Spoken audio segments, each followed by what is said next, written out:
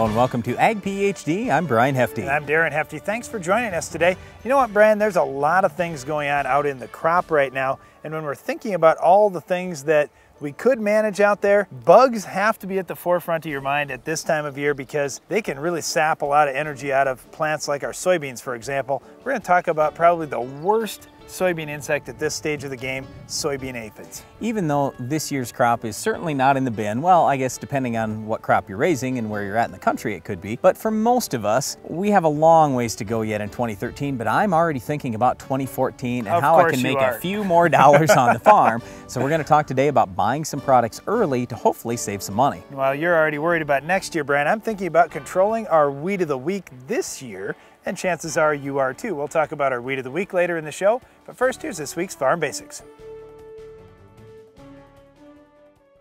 Farm Basics is brought to you by the Liberty Link trait and Liberty herbicide from Bayer. The most reliable weed management solution, Liberty Link and Liberty herbicide are the link to efficient row crop production and sustainable weed management.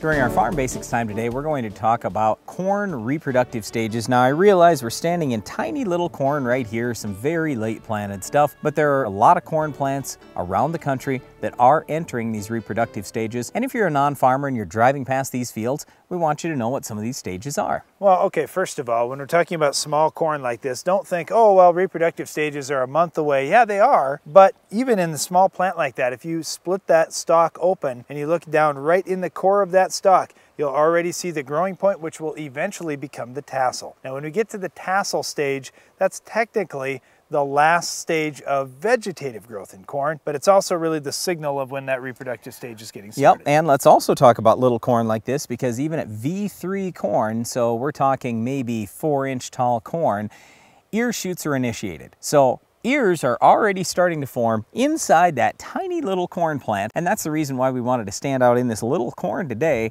because that's really where it starts. But technically, we're going to say reproductive stages start at silking, which is right after tasseling. Okay, so we've got tassel, and the tassel comes out, that's the male portion of the corn plant, and it's going to shed pollen. But that pollen needs to be caught by the female portion of the corn plant, which is the silks coming out the end of that ear. So you've got these silks are actually a tube where the pollen will land anywhere on that tube. It can land way out at the end or somewhere in between the start and the end of that tube. And that pollen's gonna go down the tube and fertilize each individual kernel on that ear of corn. Now, you may be eating an ear of sweet corn right now and you say, well, wait a minute here, I'm missing a kernel here and there. That's very possible. Maybe one of those silks didn't get fertilized, or maybe it got clipped off by a bug. It's very important for farmers to protect corn at this stage because those silks are so important. We see a lot of insects trying to chew them off because it's the freshest growth out in the field, but farmers will take very good care to make sure we don't have bug problems at that stage, and then they'll hope that we have some good weather. If it's blazing hot and dry, it's really tough for that corn plant to get that pollination done. But if temperatures are moderate and we get good insect control, chances are we'll have good pollination. So what happens again is each one of these little silks attaches right from where the kernel is going to form, and that goes all the way outside that husk. Then when it catches the pollen, that pollen will go down, fertilize that, and so each individual silk then, once that kernel has been pollinated, once it's been fertilized, it's going to detach. That silk is going to detach from where it was attached on the ear. So once it's detached, it's not connected anymore and it dies. So what that means then is the silk will turn brown, and that's the next stage that we talk about after silking. It's that brown silk stage. It's not really technically one of our stages. As a farmer, I always say, has my corn reached brown silk yet? If it has, then I know my pollination is complete. Well, once those little kernels are actually fertilized, the next stage will be blister stage. They'll look like a little blister, a little bump there at first, and then eventually they will grow as we move on through these stages. So the different corn reproductive stages after that point, after that kernel is pollinated, are blister, milk, dough, dent, and then after that, we'll get to physiological maturity. At physiological maturity, when you pull each individual corn kernel back off the ear, then you should see where it appears to be black right at that point. We call that black layer. So as a farmer, we're always looking for black layer. Now, once that kernel reaches black layer, it's still, in most most cases, like for us, for field corn, it's not fit to combine, or at least we don't want to combine it right at that stage. We want to let it sit in the field for another 1 to 3 weeks to dry down a little more, because what we need to store in a grain bin is 15 or 13% moisture corn. If that corn has 35% moisture at black layer, we'd have to spend a lot of money drying the corn down. We'd like it to be done naturally instead. Well, there's certainly a lot of things going on in a cornfield. Even with corn this small, some of those reproductive stages are already being set. We're already starting to get ear shoots initiated. We already have the tassel down deep inside that corn plant. All those things are coming. And a month from now in this field, we'll be at those stages, but in other fields across the country where you see tassels out right now and you're starting to see silks coming out the ends of ears, that's when reproductive stages are getting started in corn. Well, one of the things that can delay all these reproductive stages and maturity in corn is if that cornfield was to have way too many weeds, and our weed of the week could be one of the worst. We'll tell you what it is coming up later in the show.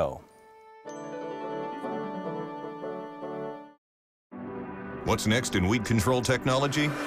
Roundup Ready 2 Extend soybeans, an advanced soybean product with tolerance to dicamba and glyphosate. Roundup Ready 2 Extend soybeans. Extend your control. Today's Case IH equipment is packed with industry-leading technology, and Titan Machinery has the experts to make it perform to its maximum potential. We have a team of specialists and the entire Titan Machinery network to provide you with the expertise to keep up with today's advanced machines. Whether it be for your Case IH planters, sprayers, or precision farming equipment, our experts have the answers to get the most out of your equipment investment. Maximize your productivity with Titan Machinery. Better solutions. What's new for 2013? Challenge 2050. Challenge 2050 is a two-component system consisting of a nutrient and a biological additive. This groundbreaking fertilizer contains mycorrhizal fungi, which provide an extended transport system that allows water and nutrients to be delivered directly into the root. Challenge 2050 can increase yield and efficiency of your standard fertilizer program. Challenge 2050 is the future of fertilizer. Call TJ Technologies or your fertilizer dealer and get Challenge 2050 today. Speed, strength, and efficiency make Capello corn heads a head above the rest. Built with polymer components that exceed industry standards, Capello corn heads continue to push the boundaries for maximizing grain retention while using less energy. Visit CapelloUSA.com and learn more about Capello's state-of-the-art chopping technology that cuts cleaner, allowing your horsepower to remain where it belongs, with your combine, so you can harvest faster in all weather conditions. Add to that an amazing folding feature, and it's clear to see why Capello is a head above the rest. Your equipment's ready. The seed's in the barn. You have a strategy to overcome the challenges you'll face, and your crop protection products are pretty well locked in. But maybe you still haven't finalized your fertilizer plans. If not, visit agroliquid.com today. With products formulated for superior nutrient uptake, unsurpassed application flexibility, and proven by years of extensive research, this may be the season to take your yields to the next level using agriculture liquid fertilizers. A proven herbicide for decades, dicamba can provide burn-down residual control of tough and resistant weeds for up to 14 days. That's another reason why farmers will use dicamba for years to come. Brought to you by Roundup Ready Plus Weed Management Solutions. It's a good thing that Brian likes talking to bankers, because he already wants to buy a lot of our inputs for next year's crop right now. Well, the only reason why I do is we're trying to get ahead all the time. And if I can cut my input costs a little bit, not that I want to have fewer inputs, I want the very best products, I want the most possible that I can put out there and still increase yield profitably, but I want to buy it at a good price. Well, and that's the real key. When is the best price? And when you think about almost anything that you're going to buy. Like, for example, let's say you want to buy a new winter coat. Probably the best deal might be right now, because it's the farthest away from when you're actually going to use it. And if some store has winter coats, well, they'll probably sell it cheap just to get it out of there to make room for stuff that's actually moving right now. With fertilizer and propane, right now is the time that farmers really don't need it. It's a long time until we're going to use it again, and accordingly, oftentimes, it could be the lowest price time of the year. So I'll go back on this propane thing. Let's start there. That one's relatively simple. Typically, you're going to find the best buy of the year in the middle of the summertime. Now, it doesn't always work out that way, but this is just something that I learned probably 20 years ago from a guy who was in the business, super sharp guy, and my dad and him were talking, and he said, just always buy your propane in July. And yes, you aren't always going to hit the low in the market, but on average, you're going to be lower than just about everybody else. So we've done that ever since, and it's really paid for us. But yeah, I mean, probably 2 years out of 10, we aren't going to quite hit the low. But we do have a good idea at this point what's going to happen with the corn. So if I'm standing in super late planted corn like this in the middle of July, what do you think the odds are that's going to be wet in the fall? Probably pretty high. So chances are I'm going to need some propane come fall. Now last year, when we were in the middle of a drought in July, you could say, ooh, this corn is going to be done real early. Chances are we're not going to need a lot of propane in the fall. So you got to kind of look at these things and weigh it out. This year, if I had to guess, I would guess that propane will probably be less expensive now than in the heart of the fall when everybody wants it. Well, and one thing too, you can kind of spread your risk out a little bit. Let's just say that you have a very large propane tank at home, but you have to refill it a couple of times. So take at least one load right now, and you can maybe buy another load later on if you need a whole bunch of drying at that time, and you'll spread your risk out a little bit. You get one load bought cheap. Maybe if you have to buy some in the fall, oh, okay, well, I had to pay a little bit more for that, but it's going to average out to be a pretty good price. The other thing you can do is get a bigger tank. That's what we did on our farm, so we can hold semi-load quantities, and that gets your price down a little bit too, because every time when they bring the semi out, it's a lot less than when they have to bring one of their small trucks out in terms of cost. Okay, now, sometimes you can buy things ahead, but actually not take them till later. Is right. propane ever one of those things? Yeah, absolutely. That's something that we'll typically do in our operation too. Some falls, and probably this one, we have a lot of acres of corn. I look at it and I say, oh man, we didn't get our corn in as early as I would have liked. We had a lot of late day corn. I'm guessing that we're gonna need 3 semi-loads of propane come fall. So we'll take 1 semi-load right now, and then we'll buy the other 2 now for shipment or delivery this fall. All right, now when we think about fertilizer, this is a little different because, you know what, Brent, for our farm, we use a large quantity of fertilizer because we got quite a few acres. And you say, well, man, what am I going to do with all that fertilizer? I don't have this huge facility to store it. What are your options there? Well, you can store it yourself on your farm. I mean, for us, we've got a couple of old sheds that they're really not that great. I don't mind if we've got some fertilizer in there, and that's what we'll do, is store some fertilizer. But here's the way I always look at the fertilizer thing. If we're at just about the all-time high price for fertilizer, do I really want to load up now, or am I head to just kind of gamble and risk it and say, you know, I'm going to take my chances later on?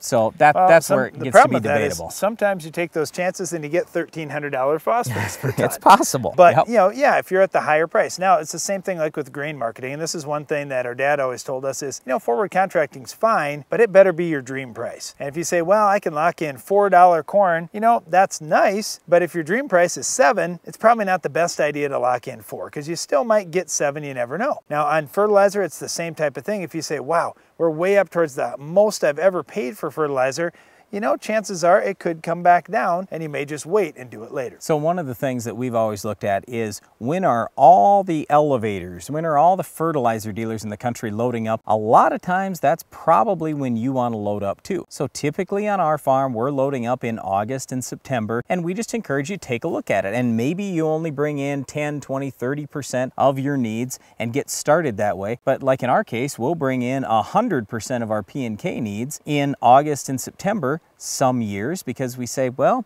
we think this is a pretty good deal.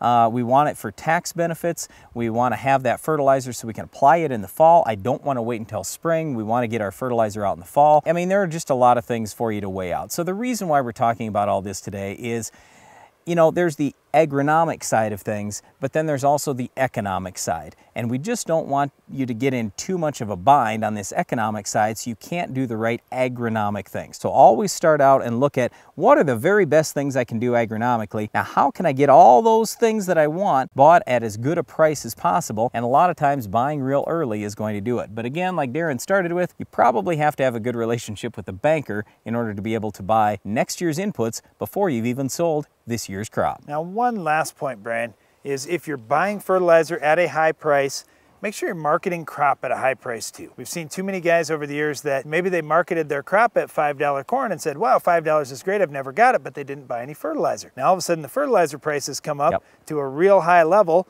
and the corn went up to $6, and now you aren't in a good position where you can make money anymore. So if you're gonna lock in fertilizer, Typically we like to lock in crop at the same time. Now you could certainly do that on the board, or you could actually forward contract at a place you want to deliver to. I mean, that's certainly up to you how you do that. Just consider that. If you're buying fertilizer ahead, you may want to market some crop ahead too. Well, all these things are nice to talk about and the economics of stuff, but you know what? If you don't have good weed control, you're not going to raise much crop to sell. So we'll talk about how to control this week's weed coming up later in the show. For years, FarmLogic has been the easiest and most convenient way to keep up with your farming operations. Well, it just got better. Introducing FarmPad for your phone. You always have your phone with you, so entering records as they happen is as easy as a touch of a button. Chemical database, GPS, service records, and more.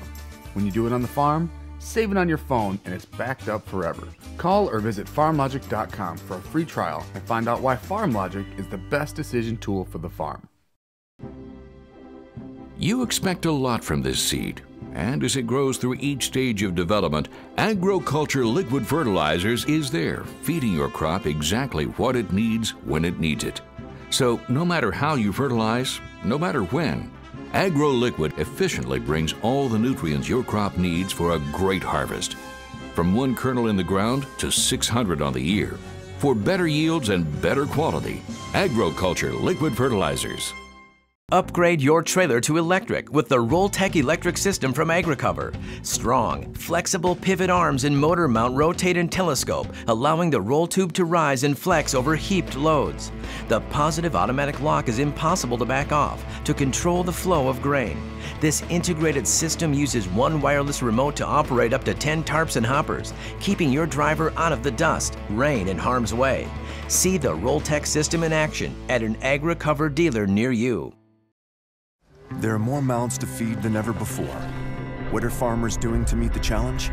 They're using agronomically designed equipment from Case IH. Our Quatrac technology, soil management, and planting systems are designed to foster a better growing environment that helps farmers maximize yield potential. And our deep understanding of agriculture is preparing them for the challenges ahead. Will you be ready? I'm ready. Go to caseih.com to learn more.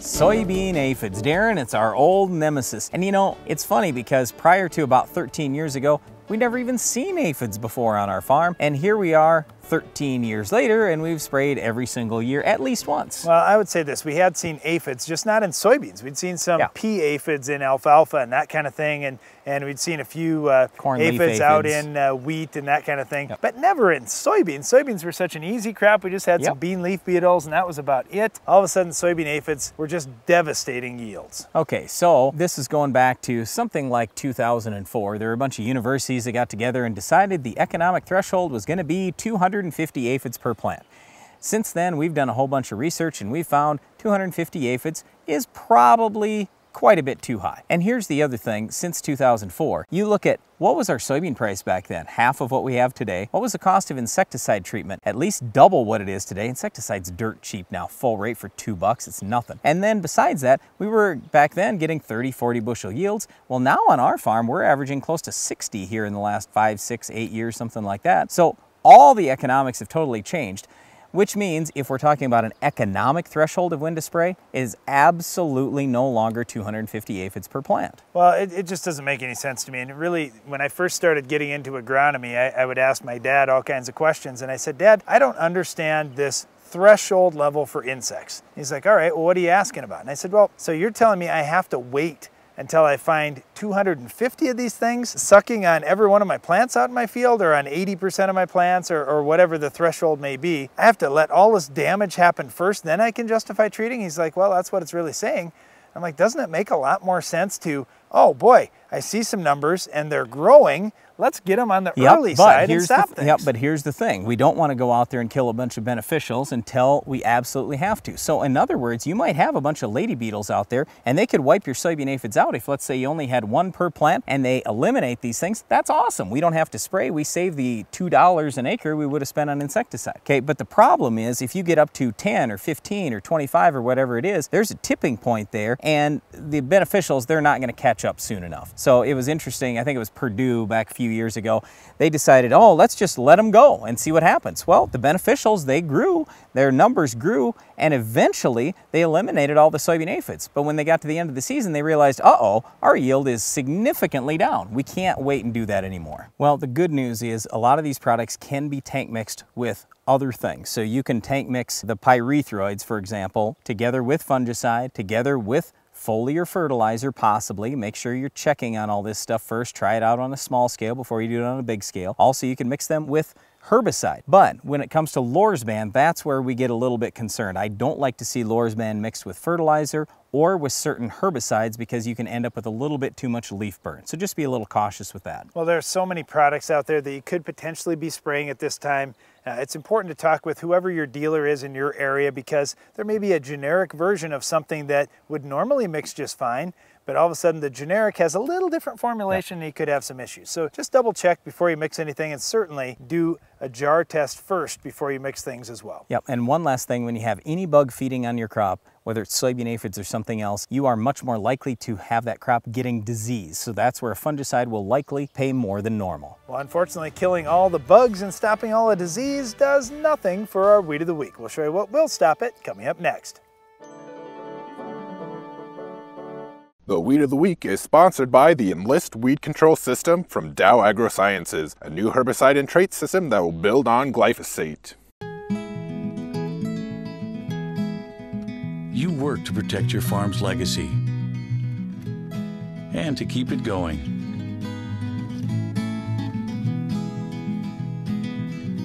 Introducing the Enlist Weed Control System, an advanced herbicide and trait system that will build on glyphosate for exceptional control of tough weeds.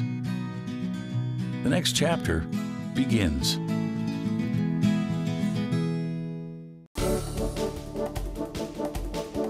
Our Weed of the Week is Buffalobur. This is something Darren and I used to have to try to pull on the farm when we were growing up. This is one of those weeds that I'd always tell Brian, oh man, I can't get this. It's too big for me. And he would run over, you know, thinking this big, strong brother, he'll go pull that weed, and it was Buffalobur. And even if you had leather gloves on, those spikes could get big enough that they would actually penetrate a little bit. And especially if you had a hole in the glove, you'd be in big trouble. So, you know, we didn't have a lot of Buffalobur on our farm growing up. We had a little bit in the pasture and feedlots. We had a little bit in some corn and soybeans and wheat, but never a huge problem. But there are some herbicides that can stop it. All right, let's start pasture. What's your best recommendation? Well, in pasture, personally, I like Grazon. I like having a little bit of Tordon in the mix, but just straight 2,4-D at a high rate can do a decent job on Buffalobur. All right, corn. Pre-emerge first. Well, in corn, I really like Verdict if you're out there in a no-till situation, because then you get all that sharpened. But I also like Balance Flex. That's a nice one that does have a little extra kick if you're getting some rain along the way. All right, post-emerge Status is probably the best choice with just, I mean, it's the same thing with a lot of other weeds too. Status is very broad spectrum. All right, let's go to soybeans pre-emerge. Well, soybeans, I like to have a little Pursuit in the mix if I can, so I can use something like Authority Assist. I could use the old Pursuit Plus, Optil. All those options can do a decent job. But if you want to save that... That's the thing. If you use that Pursuit pre, you can't use it post anymore, and it's probably the best post option.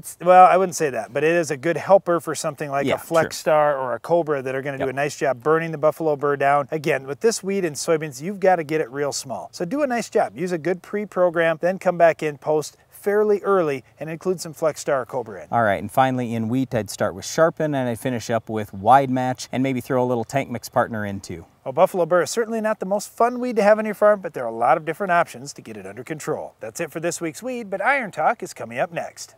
Iron Talk is brought to you by Case IH. What are farmers doing to feed the planet? They're using Quadtrac technology, soil management, and planting systems from Case IH to foster a better growing environment that maximizes yield potential. Visit caseih.com to be ready.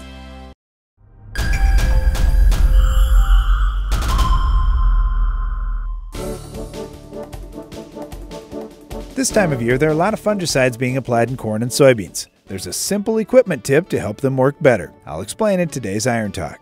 Brad and I get a lot of questions about which foliar fungicide to apply each summer. There are some differences between products, but there are also some big differences in performance based on how any fungicide product is applied. Fungicides can only protect the leaf surfaces they're sprayed on. Without great coverage, your performance, even from the best and most expensive fungicides, will not be up to par. Here are some tips, pun intended, to help you get the most from your fungicide application. Start with flat fan nozzles. Yes, they produce finer spray droplets and are more susceptible to drift. You need those smaller droplets to get good coverage though. Next, bump your water and spray pressure up a notch. On our farm, we spray 10 to 15 gallons of water and 40 pounds of spray pressure to get good coverage. Depending on the crop and which diseases that you're concerned about, chances are you'll want to get good coverage all the way down to the bottom of the plants. The reason I bring this up is most people want to spray fungicides either with Roundup or with the same equipment that they sprayed Roundup with. That means big spray droplets and lesser coverage. Make these suggested changes before spraying a fungicide and you will get better performance in your fields. That's it for today's Iron Talk, and now back to the show. Today's number is 3. You can see it everywhere, and it can stand for almost anything. But when it comes to protecting the nitrogen that feeds your crops, 3 is the special number that sets Nutrisphere N, Nitrogen Fertilizer Manager, apart. Because Nutrisphere N is proven to reduce all 3 forms of nitrogen loss, which adds up to keeping more nitrogen and yield where it belongs. So ask for Nutrisphere N, the stabilizer that fights nitrogen loss 3 ways. Today's Case IH equipment is packed with industry-leading technology, and Titan Machinery has the experts to make it perform to its maximum potential.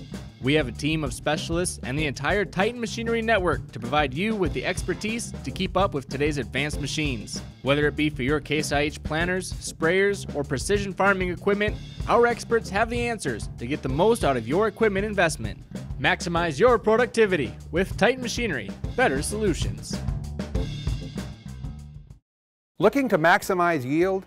Quick Roots is a microbial seed inoculant that allows the plant root to explore a greater volume of soil, the key to higher yields. Quick Roots continues to generate yield response on corn, soybeans, wheat, and more. Quick Roots is applied to the seeds so the live microorganisms go right to work, enhancing seedling vigor, increasing the uptake of certain nutrients, including NPK, and expanding root volume. Maximize yield on your farm this season. Call TJ Technologies or your local dealer and get your Quick Roots today.